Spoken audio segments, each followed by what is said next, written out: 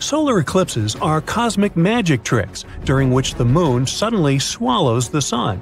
Only they work not on magic, but on simple science. Let's try to find out how exactly they work and how you personally can observe this fascinating event. It all starts when the moon, the sun, and the earth line up in a straight line, with the moon positioned directly between us and our favorite star. This alignment is possible because the moon's orbit around the sun is slightly tilted relative to the Earth's orbit around the sun. Solar eclipses only happen during new moons, when the moon is closest to the Earth in its orbit. So, when the alignment is just right, the moon's shadow is cast on the Earth, blocking the sunlight from reaching us. Imagine being in a room with a giant light switch, but instead of turning the light off, you just cover it with a big old moon. It's basically the solar eclipse. Solar eclipses aren't a regular occurrence, and they only happen a few times each year. The frequency of solar eclipses is determined by many things, like the alignment of the moon, sun, and earth, and by the position of the moon in its orbit around the earth. Now, there are three main types of solar eclipses: total, partial, and annular. A total solar eclipse occurs when the moon completely covers the sun's disk, and the sky becomes dark as if it were nighttime. This phase can last for a few minutes to just over an hour, depending on the distance between the moon and the Earth at the time of the eclipse. A total solar eclipse can only be visible from a specific region on the Earth called the path of totality. This path is typically a narrow strip of land or sea, and if you happen to be exactly in the right spot, you'll be able to enjoy this wonderful view. Unfortunately, not everyone is so lucky to get to see a total solar eclipse. Sometimes the moon only covers part of the sun. In that case, you'll see a crescent-shaped sun instead of a completely swallowed one. That's called a partial solar eclipse. And if you're really unlucky, the moon might be too far away from the Earth to completely cover the sun. In that case, you'll see a bright ring of sunlight around the moon's silhouette. That's called an annular solar eclipse. Solar eclipses are some of the most spectacular celestial events that we can observe from Earth. People have observed and studied them throughout history, and they've played a significant role in our understanding of the sun, moon, and Earth. For example, we use them to measure the size and distance of the moon and the sun, to study the solar atmosphere, and to test Einstein's theory of general relativity. Solar eclipses have always been important to people, so it's not surprising that they've always been connected to different myths and superstitions. Some cultures saw them as a sign of dreadful things to come, or a way to talk to their deities. Others thought they could be used to predict the future or scare away evil spirits. All these beliefs show how much solar eclipses have meant to people. There have been many fascinating and memorable solar eclipses throughout history, each with its own unique story or significance.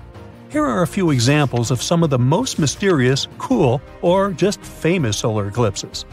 The eclipse of Thales is one of the most famous solar eclipses in history. It's said to have occurred in the year 585 BCE, and it was reportedly predicted by the ancient Greek philosopher Thales of Miletus. According to legend, Thales was able to predict the eclipse by observing the cycles of the moon, and his prediction is said to have amazed and frightened the people of the time. The eclipse of Ptolemy was a total solar eclipse that's said to have occurred in the year 150 CE.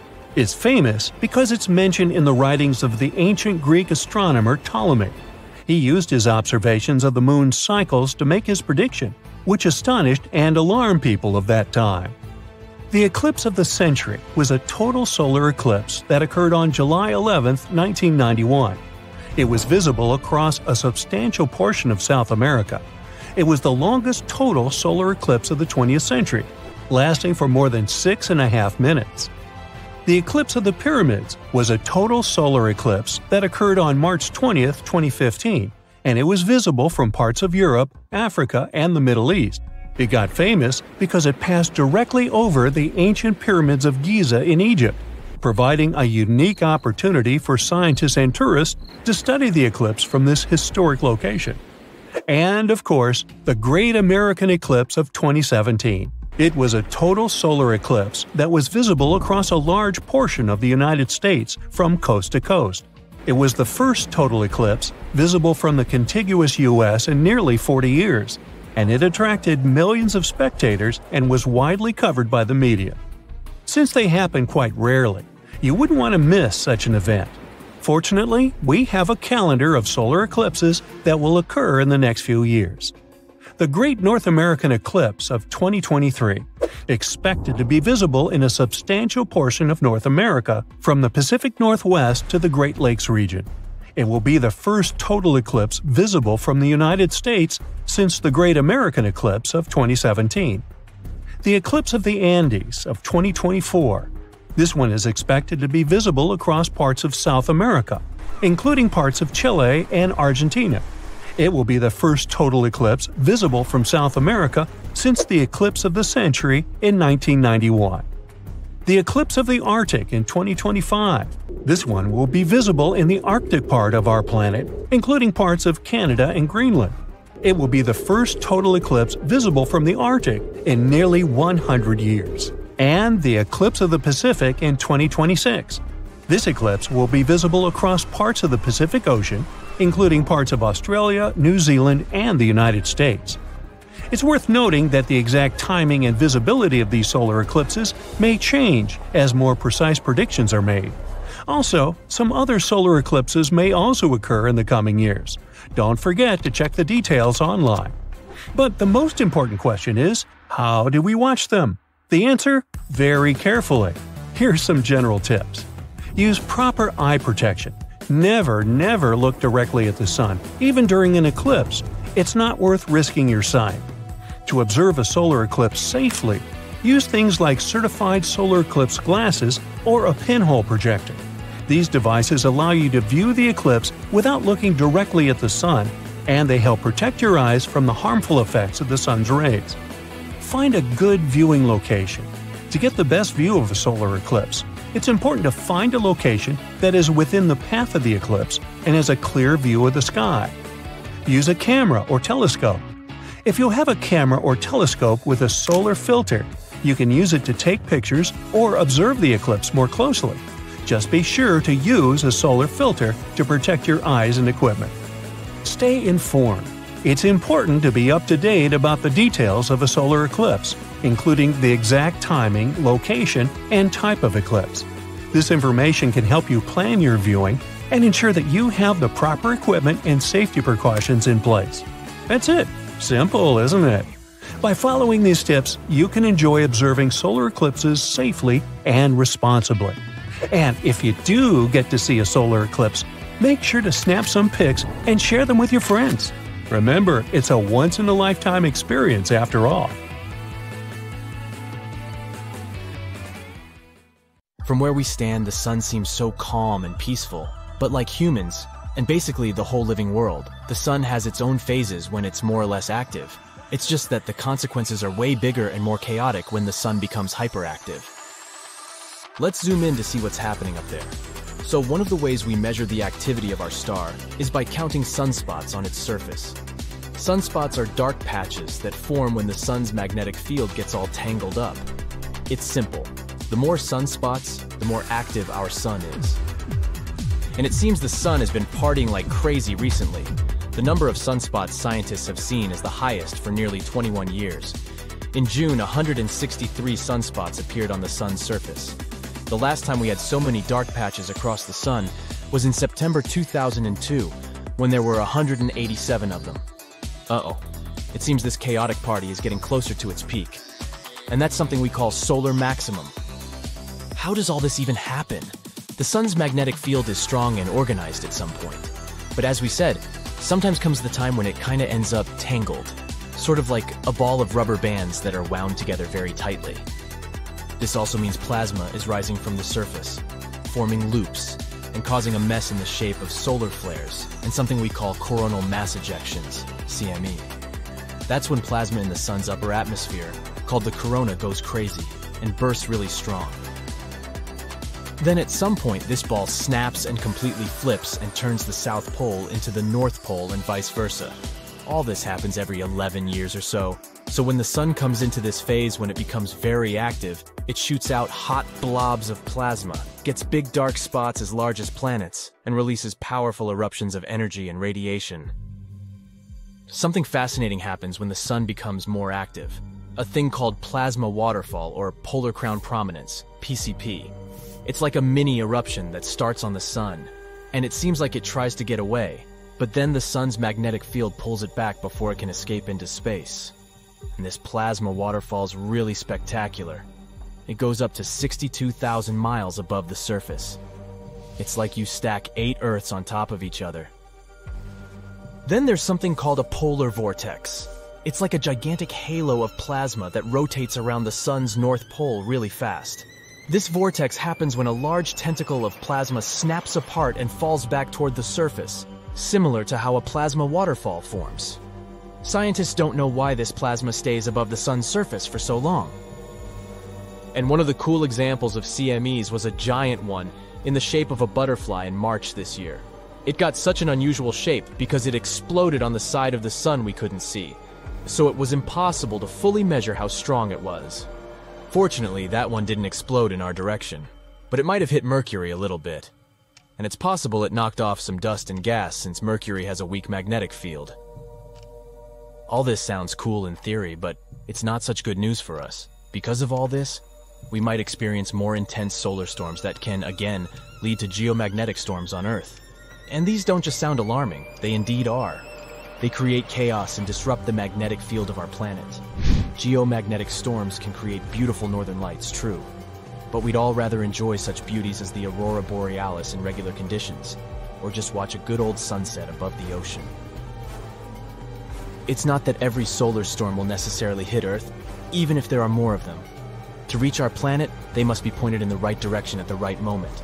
But if that happens, the storm can ionize the upper atmosphere and bye-bye our communications. It can cause temporary blackouts for systems such as GPS and radio.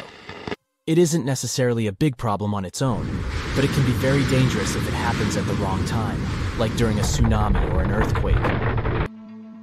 The storms can also damage electrical infrastructure, like rail lines and power grids. If you're on a plane at that time, you might be exposed to higher levels of radiation. It's still not clear how dangerous that will be for you, but it can be a serious problem for astronauts in space. When solar storms mess with the magnetic field, this can affect the migrations of some animals, such as sea turtles, whales, and birds. Since things in the animal kingdom mostly work in the natural order, who knows how these animals go through or even survive such changes? And when the sun is at a maximum of its activity, satellites in space are in trouble too. We have more satellites in space than ever before. And when the upper atmosphere becomes denser because of all these changes, this can push satellites in different directions.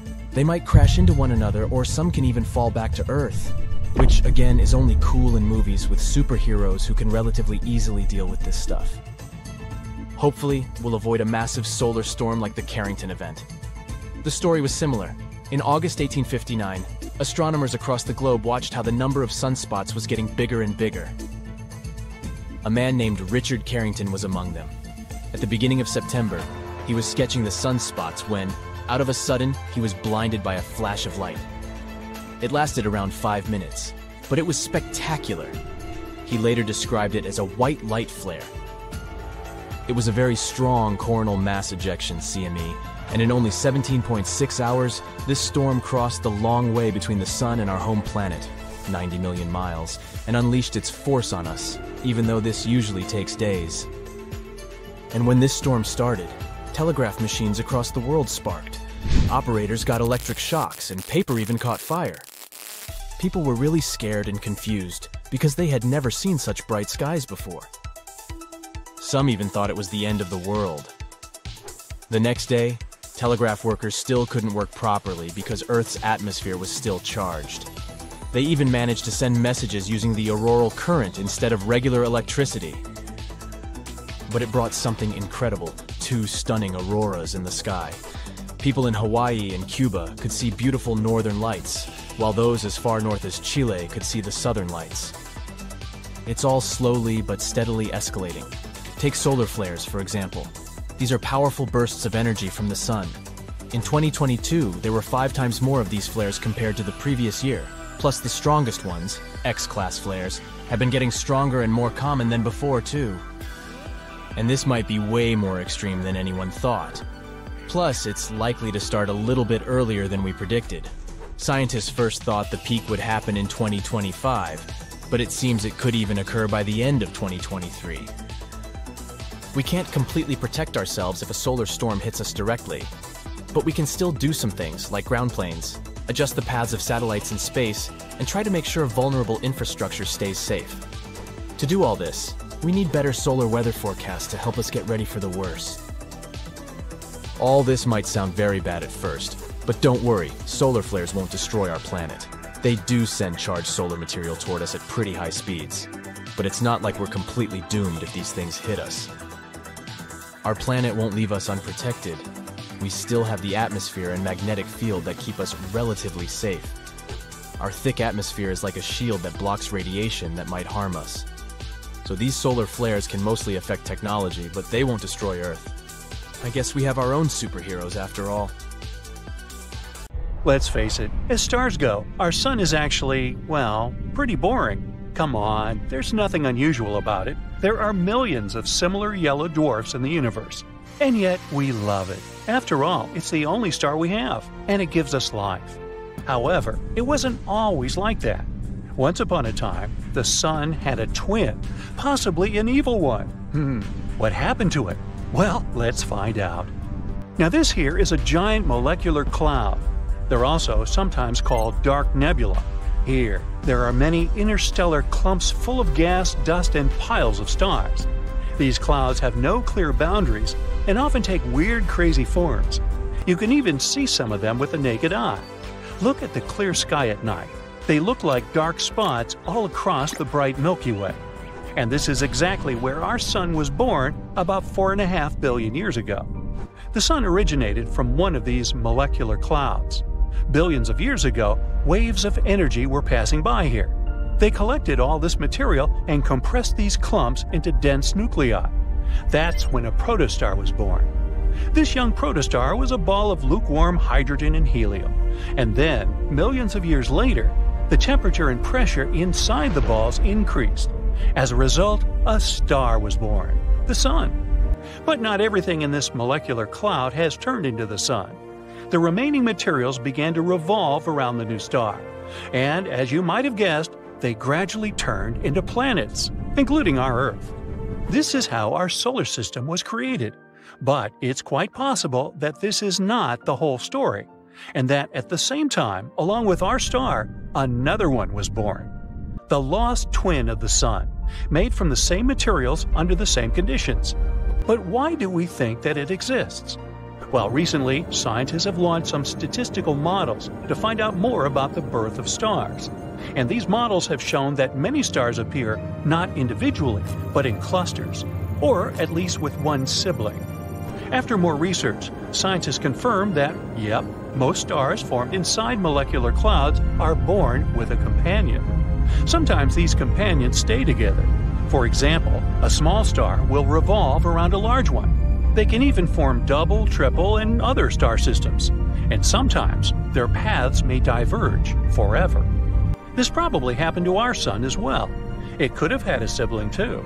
Perhaps not even one, but a whole cluster of little brothers and sisters. And one bigger twin with a similar mass and other characteristics. But if that's the case, then where are you, our lost twin? Well, we have one hypothesis, and according to it, this twin may not be as good as it seems. In the 1980s, scientists began to notice a certain pattern in the Earth's history.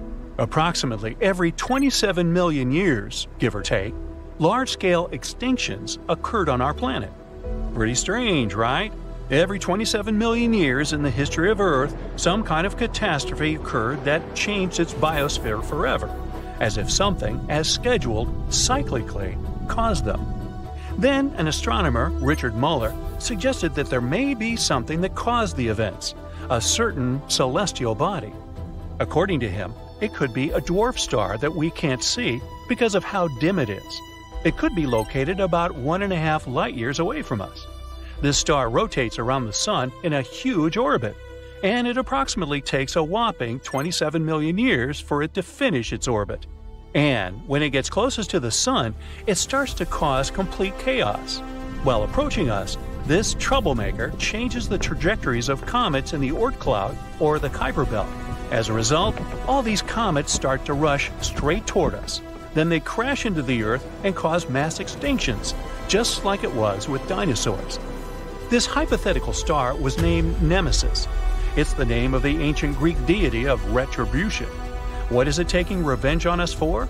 No idea. Perhaps it didn't like the fact that once upon a time, the Sun took away almost all the dust and gas from a molecular cloud. The Sun became a fairly large star, but the twin remained dark and small. Moreover, in the end, it was forced to fly away in the middle of nowhere. Anyone would be annoyed by something like this. Scientists have put forward various hypotheses about what the mysterious nemesis is. Perhaps it's a brown or red dwarf, the remnants of a star that has completely depleted its fuel. Or maybe it's not a star at all, but a rogue planet more gigantic than Jupiter. Well, whatever it is, its existence isn't particularly pleasant for us. However, all our attempts to find the culprit unfortunately failed. At the moment, we still haven't found any signs of Nemesis. Recent studies have called into question the theory of regular mass extinctions. If you look more into fossil records, you'll notice that these catastrophes occurred rather randomly, rather than on a clear schedule. Now scientists doubt if Nemesis may actually exist. They also say that any star moving in a similar orbit would be very unstable, and it's very unlikely that it could have survived for that long. But despite the lack of clear evidence, Nemesis had become quite famous online. Many articles and news still mention it in different contexts.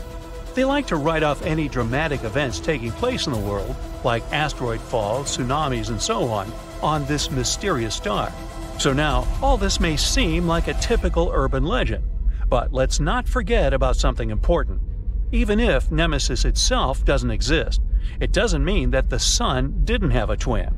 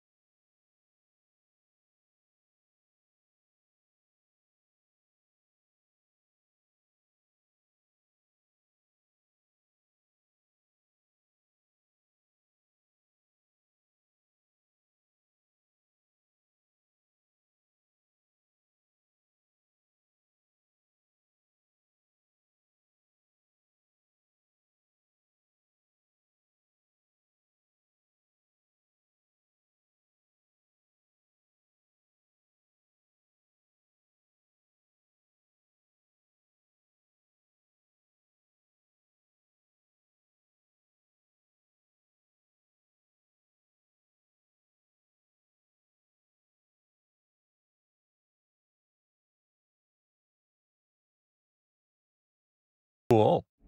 We've sent more spacecraft to study the local environment on Mars than on any other planet. We have no evidence that life exists on the red planet or ever did. But that didn't stop some people from wondering. Mostly because of the pictures that NASA's Perseverance and Curiosity rovers take regularly of Mars' surface. Feel free to check them out for yourself on the internet. They are free for anyone to see. Over time, some odd shapes have appeared here and there in these pictures, making some people believe there is some sort of creatures living there already. Back in 2008, one of the rovers took a picture of a rock that looked very much like a female figure. Other photos seem to show animal-shaped figures, utensils, or other Earth-like objects. Again, there is little to no proof of this theory, as rocks can be of all sorts of shapes and sizes. But if you look at the pictures, it does make you wonder. A lot of people in the scientific community do see Mars as a better place for long-term settlements, even though our moon is closer. Firstly, because it believed there is indeed water on Mars. It's just stuck in underground frozen lakes. The soil doesn't seem to be rich in nutrients, and it may have some harmful chemicals. Moreover, on the red planet, the gravitational pull is only 38% of Earth's, so it's easy to carry heavy objects here. On our moon, for comparison, the gravitational force is only about 16 and 16% of that found on Earth. We already have people studying how we might live on Mars right here on our planet. It's because certain regions of Earth closely mimic the harsher conditions on Mars. Devon Island, for example, is the biggest uninhabited island on our planet, located in the Canadian Arctic archipelago. It's easy to see why it's hard to live here. The soil stays frozen all year. The eastern part of the island is covered by a thick ice cap all year round. Summers here only last for less than 50 days and aren't really that warm. Not a lot of plants can grow here, so no animals can adapt to thrive and multiply. As such, the Hutton Mars project started here in 1997 to offer astronauts unique studying opportunities. There are few options here in terms of logistics and transportation, and communicating with people living outside the island is also a bit more difficult. All because of the temperature and barren soil. Think about it, if we can find solution to live here, we might be able to do it on Mars too. Regardless of our local training, the conditions on Mars are currently inhospitable. That's because it's really cold. On average, the temperature is about -81 Fahrenheit. Even during the summertime, it's never hotter than 86 Fahrenheit. And to top it all off, the planet's atmosphere is made of 95 and 3/10% carbon dioxide, so there's literally no way we could breathe there without special devices. Mars also lacks a magnetic field on its surface, so it is attacked by the sun's radiation. Because of the temperature variations, Mars often experiences powerful dust storms, which can surround the entire planet. Technically, these storms can physically harm us, but the dust might clog electronics and render solar-powered instruments unstable. We know now that life as we know it is impossible on Mars, but did it ever exist there?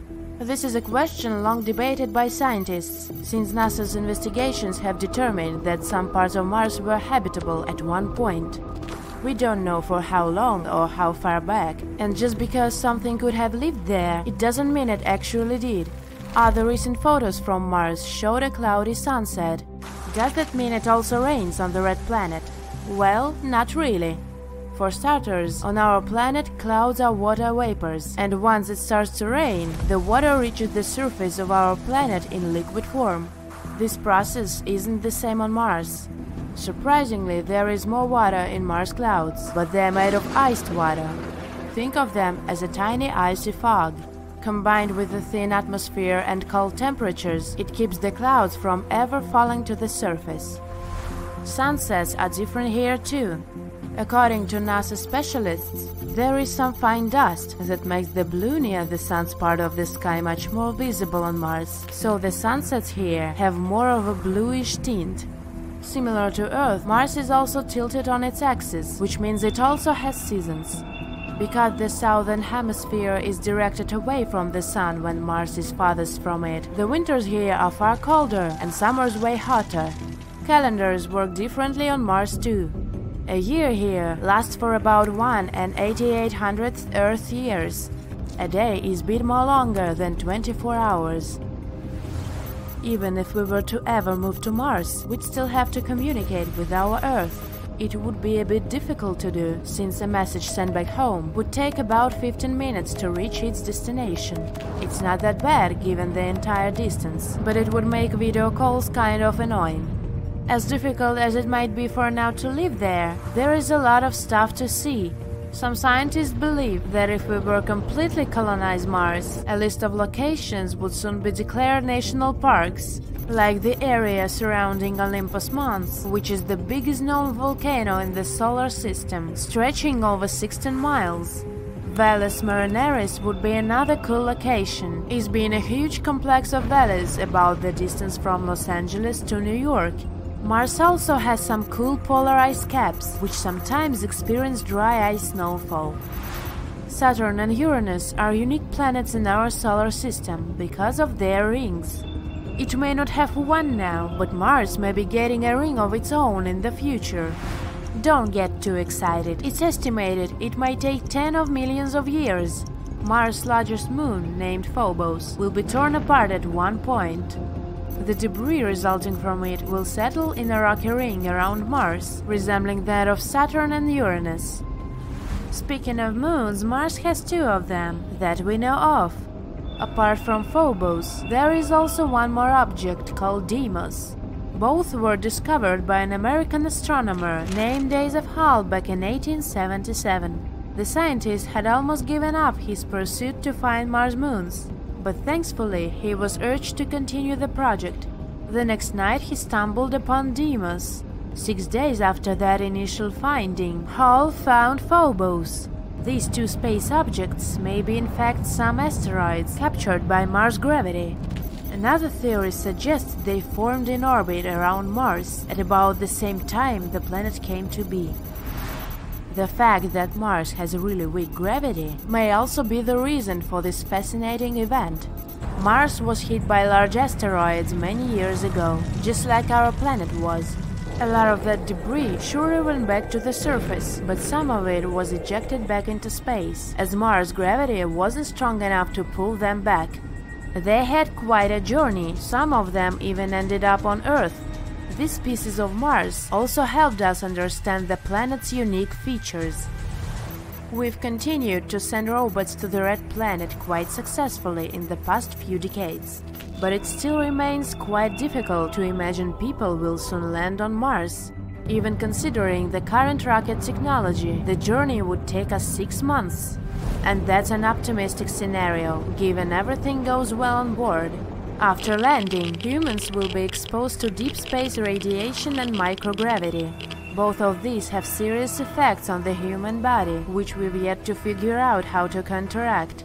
That's why research is continuously performed on the International Space Station regarding the long-term effects of microgravity. So, what's going on with all the news about the sun? Some say that the sun is getting angry. Well, what does that mean exactly, and should we be concerned? Frankly, yes, we should be concerned. It's generally not a good thing to get too much sunshine. The ultraviolet component of sunlight is harmful to the skin. That's why humans have adapted a spectrum of skin pigmentation. The more sunlight there is to protect ourselves against, the more pigmentation we need. Big floppy hats and, of course, bottles of high SPF oil-free sunscreen help too, especially for fair-skinned people. But what is planet Earth going to do? First, let's get a good estimate of just how angry the sun is likely to get. The sun usually goes through an active-calm-active cycle every 22 years, with highs and lows occurring every 11 years. Why that happens, no one knows, it just does. There's probably a reason, but scientists haven't figured it out yet. They do know that, with each cycle, the sun reverses its magnetic poles. That in itself is pretty astounding, especially when you consider that Earth hasn't reversed its magnetic poles in the last 600,000 years. Lately, the sun has been extremely calm, the calmest it's been in over 100 years in fact. That's unusual too. The active calm active cycle has turned into an active calm calm cycle. But that's changing, and it's why we are notifying Brightsiders about what to expect in the coming few years. The terms calm or active or angry refer to the amount of high-energy radiation that the sun gives off. Thankfully, the amount of visible light the sun gives off doesn't change very much. That would be a serious problem. If the sun were to get just 6% dimmer or brighter, the Earth would either freeze or fry. Observing sunspots is the easiest way to measure how active the sun is. The more sunspots that are visible, the more active the sun is. A graph, known as the butterfly diagram, tracks the 11-year period of sunspot activity. The butterfly diagram shows how sunspots disappear regularly from the surface of the sun and reappear regularly in other locations. NASA predicted that the present cycle of solar activity would be calm, like the previous one. But it's starting to look like that is not the case. Presently, we are in solar cycle number 25. That's the 25th 11-year solar cycle since 1755, when record-keeping began. This cycle of solar activity is expected to peak in 2025. The sun has already exceeded the number of sunspots NASA had predicted. So, it doesn't look like this solar cycle is going to be a calm one. It looks like we are going to have some very active sun-blasting radiation on Earth for the next several years. In early February 2022, 40 out of 49 SpaceX communication satellites in orbit above the atmosphere were destroyed by an explosion on the sun. High-speed electromagnetic plasma gas from the sun, known as solar wind, caused the Earth's atmosphere to compress, and Elon Musk's satellites lost their orbital integrity and crashed back into Earth. Sunspots look like dark spots on the sun, but they aren't dark. They're just not as bright as the surface of the sun. To get a better idea, take a lit 25-watt light bulb and hold it in front of a lit 100-watt light bulb. The 25-watt light bulb will appear dark. That's the same way it is with sunspots. Sunspots on the surface of the sun almost always come in pairs. This is because sunspots are magnetic storms in the plasma gas of the sun. One sunspot will be magnetic positive, and the other sunspot will be magnetic negative. Between the two sunspots, which can be many times bigger than the Earth itself, there flows an electric current that carries a fiery arc of ionized gas with it. Solar flares are something else we should be concerned about. They are powerful electromagnetic explosions on the sun associated with sunspots.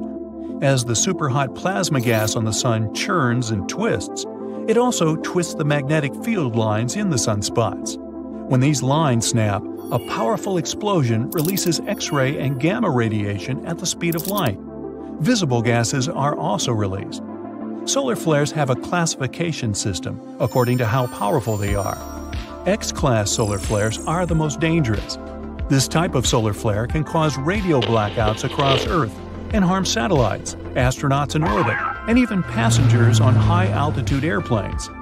M-class solar flares cause spectacular aurora at the North and South Pole areas on Earth, while C-class solar flares have almost no effect on Earth.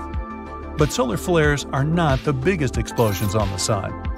CME stands for coronal mass ejection, and these are much more massive than solar flares and more dangerous when they're headed our way. As the name indicates, coronal mass ejections are explosions that originate on the sun's corona. They hurl millions of tons of hot ionized gases outward from the corona. The word corona is derived from the Latin word for crown, and it's the layer of thin bright gas around the sun's surface. The corona of the sun is much hotter than the surface of the sun. The surface itself is about 10,000 degrees Fahrenheit, but the corona is somewhere between 1 to 2 million degrees. The why and how the corona is so much hotter than the surface of the sun is another major mystery that scientists have yet to completely work out. A recent theory claims the corona is heated by sound waves and the sun's nuclear reactions make a lot of noise. Project GONG, which stands for Global Oscillation Networking Group, was set up on Earth to monitor the sound waves on the sun. Cool, huh? Turns out the sun is ringing or oscillating like a bell. And we have 5 observation sites across the globe. One in India, Australia, one in the Canary Islands, one in Chile, and one in California, that keep a constant watch over the 10 million sound waves moving on and around the Sun. Now that the Sun is entering an active phase, we can expect to see more powerful CMEs heading our way. The gases expelled by the Sun are ionized and stripped of electrons by the intense heat. This causes them to form a proton storm that can travel through space at speeds of around 500 miles per second. These positively charged atomic nuclei will mostly be blocked or deflected by the magnetic field that extends around Earth. Our atmosphere is no help against a proton storm, although the last mile of air above the surface of the Earth stops the harmful X-rays from solar flares. The particle wind from the Sun can only be stopped by Earth's magnetosphere. We can look forward to some spectacular aurora around Earth's magnetic poles, and it's very possible that these aurora will extend down to the mid-latitudes when the Earth is moving through a coronal mass ejection. Currently, the United States has a space probe headed for the solar corona. Because the corona of the Sun extends outward for many millions of miles, the Parker Solar Probe, as it's called, is cruising 3.8 million miles from the surface of our star, or about 1/10 the distance to Mercury. The probe is experiencing temperatures of 2,400 degrees Fahrenheit, but it is also kept at perfect room temperature. A 4.5-inch thick carbon composite heat shield protects the telescopes and magnetometers in the probe that measure the intensity of the solar wind. The 5 antennae that protrude into the coronal gases are made of a niobium alloy, which can withstand the extreme temperatures of the corona. The recent double calm cycle of the Sun is a bit concerning when trying to predict how active the Sun will get this cycle. The sunspots completely disappeared for a long time from the entire surface of the Sun. It is as if the magnetic distortions we usually see on the photosphere of the Sun had collapsed into its interior. Intense magnetism is coming to the surface now and breaking through into the corona. The National Center for Atmospheric Research in Boulder, Colorado, is predicting that this solar cycle, cycle number 25, will be one of the strongest ever. The last solar cycle was very calm, with a sunspot count of only 116. The average is 170. But the prediction for this cycle is between 210 and 260 sunspots, which would be one of the strongest cycles ever. We stand to lose more satellites to a stronger solar wind. We can also expect electric grid overloads as the proton storm peaks in 2025. That means we should expect an interruption to our internet services as positively charged protons get into the wires, run into the transformers, and overload them. On March 12, 1989, a powerful CME hit Earth and created absolute havoc with our power grids. Will we experience anything of this magnitude in the near future? Well, stay sharp, Brightsiders. Venus has exceptionally high temperatures, hot enough to melt lead. It's the hottest planet in our solar system, with a high-pressure environment and super strong winds. The winds there are 50 times faster than the planet's rotation. It's getting stronger over time, and scientists don't know why. But they did find something interesting in the planet's clouds, a potential sign of decaying biological matter. Could there be life then? Not quite, since Venus has a dry, windy atmosphere and doesn't have enough water for life to develop. Rings around other planets are more common than we thought. Saturn's rings are the most famous and spectacular ones. They partially consist of reflective, sparkly water ice, and you can't see anything like that in the rest of our solar system. Jupiter, Uranus, and Neptune have ring systems too, and those most likely consist of dust and rocky particles. And not just planets. Astronomers found out rings were around one asteroid as well.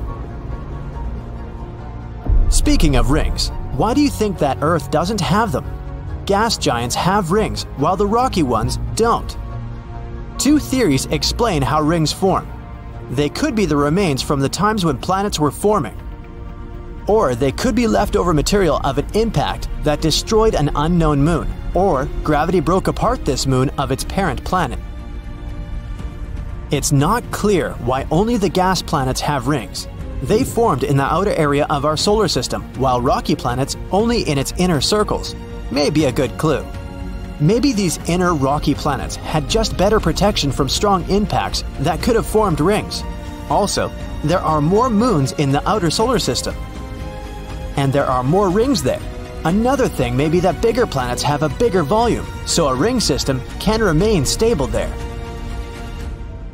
Some theories even say that Earth used to have a ring system. A long time ago, our planet collided with a Mars-sized object, which most likely resulted in a dense ring of particles and debris. But our story was a bit different than the outer planets, and those rings probably combined and formed the Moon. Do we know the shape of the universe? Einstein had a theory of general relativity. It said that the universe could be in one of these three forms: closed like a sphere, open like a saddle, or flat like a piece of paper. Its shape determines whether it's infinite or not, and whether it will expand forever or maybe collapse at some point. The shape of the universe depends on its density and rate of expansion. One of the best ways to determine its shape is to use something called the cosmic microwave background. It's the relic afterglow, something that's left of the Big Bang. Sound waves that were moving through the universe in its early stages produced quite small spatial variations in the temperature of its faint light. The result of these studies showed that the universe probably expands in all directions, which means it's flat. How come our sun is hot while the moon is cold? The sun gives off heat because its core is extremely hot. In there, the pressure is pretty high. The hydrogen turns into helium. That's how the sun creates light and heat. The solar light and heat are enough to light up our days on Earth, as well as support life here, even though the sun is around 93 million miles away from us. The moon is not hot because it doesn't have an atmosphere, so it can't absorb sunlight as our planet does. Its surface gets very hot in the daytime, about 210 degrees Fahrenheit, but since there's no atmosphere, the temperature drops extremely during the night to negative 279 degrees Fahrenheit. The sun is hot, no doubt there, but the space around it is very cold. Heat is the energy objects store inside of it. Temperature is how we measure if something is hot or cold. So when you transfer heat to certain objects, its temperature goes up. Take it away, and the temperature goes down. You can transfer heat in three different ways: convection, conduction, and radiation. Convection works within gases and liquids, and conduction is for solids. The temperature only affects matter. Space doesn't have enough particles. It's nearly a complete vacuum, which means transferring heat is not effective. The only way to do it is through radiation. When the heat coming from the sun falls on an object in the form of radiation, the atoms that make up that object will absorb energy. This energy moves the atoms and makes them produce heat throughout this process. In space, temperatures of the objects stay the same for a long time. Cold objects stay cold, and hot ones stay hot. If you place anything outside of the Earth's atmosphere and expose it to direct sunlight, the sun will heat it to about 250 degrees Fahrenheit. Objects in outer space that surround our planet and don't receive sunlight directly are at 50 degrees Fahrenheit. The temperature is like this because there are molecules that escape our atmosphere, so the sun heats them. We used to think that water was really rare in space, but now we know there's water ice across our entire solar system. For starters, you can usually find water on asteroids and comets. It's also in craters on Mercury and the Moon that are in permanent shadows. On Mars, you'd find ice at its poles, under the surface dust and in frost. It might not be enough to support human colonies up there, but it's still something. Some other bodies in our solar system also contain ice, like the dwarf planet Ceres and one of Saturn's moons. Europa, one of Jupiter's moons, could be one of the most likely candidates we know about that could contain life. It probably has an entire ocean under its frozen and cracked surface. It could have twice as much water as all oceans on our planet together. Titan, the biggest of Saturn's moons, also has a liquid cycle, but it's not water. Its cycle moves materials between the surface and the atmosphere. At first, it sounds like the water cycle we have on Earth. But immense lakes on Titan are filled with ethane and methane. There's a chance they're over a layer of water. Neptune is about 30 times as far from the Sun as we are. Of course, it gets significantly less light and heat than Earth, but it also radiates way more heat than it's generating. There are more things happening in its atmosphere, especially if you compare it to its neighbor, Uranus. Uranus is closer to the Sun, but it still radiates the same amount of heat as Neptune. The winds on Neptune are insanely strong, 1,500 miles per hour. No one still knows why. It could be a gravitational contraction, energy coming from its core, or the Sun. I hope we'll eventually find out. Can you imagine hot ice? It exists just 33 light-years away from us, on one exoplanet. This planet consists of different water elements and they form burning ice.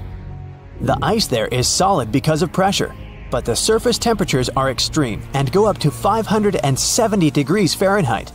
That's how the water stays super hot and comes off as steam.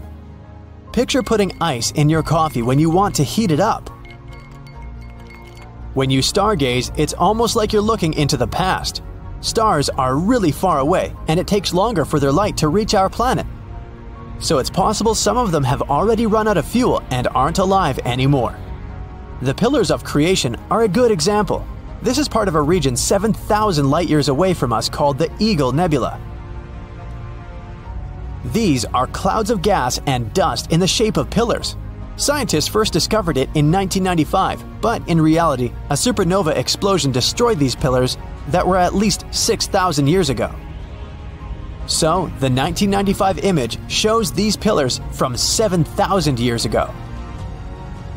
Mars has the biggest volcano in the solar system that we know of so far. It's bigger than the whole state of Hawaii, and 100 times larger than the biggest volcano on Earth. The red planet seems so quiet, but once upon a time, large volcanoes dominated its surface. Volcanoes on the red planet can probably grow so big because gravity there is a lot weaker than down on Earth. Also, the crust on our planet is moving all the time, and the Martian crust probably stays still. You're driving to your sister's house when all of a sudden the sky changes. The cool weather becomes scorching hot in a matter of minutes. People who were going for casual autumn strolls have now taken off their jackets and are sweating. People who were planning on going for a weekend ski trip have canceled their plans at the last minute to head to the beach. It was sunset, but the sky has become as bright as day. You fish out your sunglasses and continue driving. Nothing seems normal, but people don't seem to care. You put on the radio and hear everyone panicking about the sun. Nothing is cohesive. They're jumbling up their words and saying a gazillion things at the same time. You take out your phone and see what's happening on social media, and it's all the same thing. Nothing is comprehensible. It's just people talking about how the sun is getting closer to the earth. Footsteps are clacking along a quiet hallway. A man dressed in a sharp suit is making his way to one of the most important meetings of his life. Adam walks through the meeting room while everyone is waiting to hear what he has to say. As the head astrophysicist, it's Adam's responsibility to figure out what is happening and not let the public know what's going on. Otherwise, the whole world will succumb to panic and mass hysteria, which won't be good. He takes a seat at the head of the table while everyone waits for what he has to say. The room is tense and no one is saying a word. He takes off his glasses and places them on the table. Everyone is watching his every move. He takes a few files out of his folder and starts reading. His voice can command a room. My fellow colleagues, I'm afraid the worst has fallen on us. After countless hours of consistent observation and analysis, we have discovered that a piece of the sun has abandoned its orbit and it's making its way toward us. We still don't know which part of the sun, but we know that once it strikes us, we may not have an Earth to call home any longer. The tension in the room is palpable. Everyone looks at each other confused. Adam answers as many questions as he can, but he himself doesn't even have some of the answers. In a matter of minutes, the press leaks some voice recording of Adam's speech, and the world goes berserk. Back to you.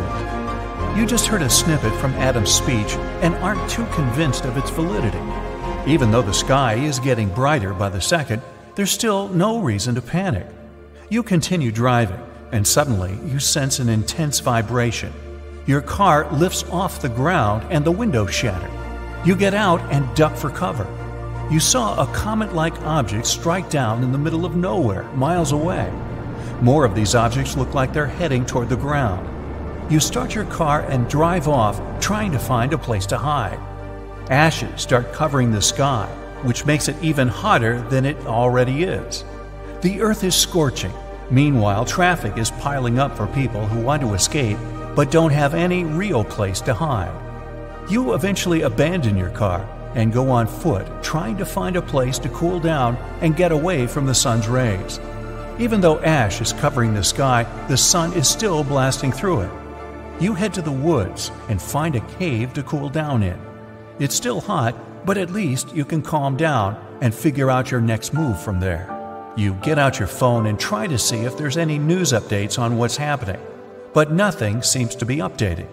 You keep refreshing it, but nothing works.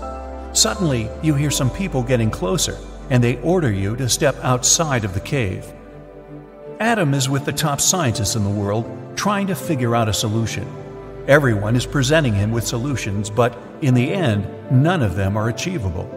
They've spent hours in the office, but with each passing minute, the sun is getting stronger and the sky is getting brighter. It feels like nothing can be done until Adam has an aha moment.